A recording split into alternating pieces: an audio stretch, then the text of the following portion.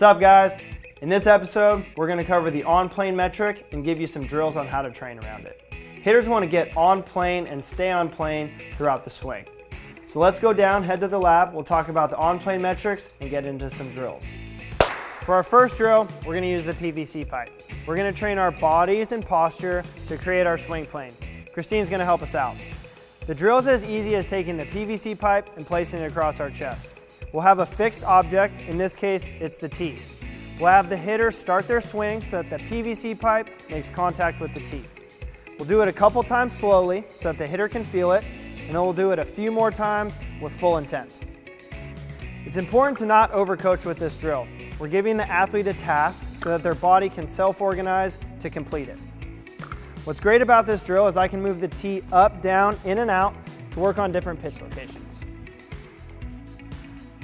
Our second drill is with the impact bag. We're going to work on staying connected as we rotate. By using the impact bag, we eliminate the ball and the ball flight so that we can focus fully on intent. We're going to start close because the closer we are, the more connected we have to be. After a few, we're slowly going to work our way back to a realistic distance.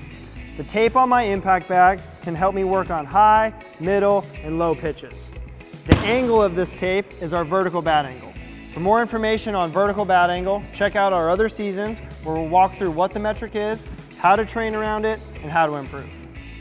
Check out our next episode where we'll show you how to use our premium service, Blast Connect, to analyze videos and share with coaches and players. We'll see you there.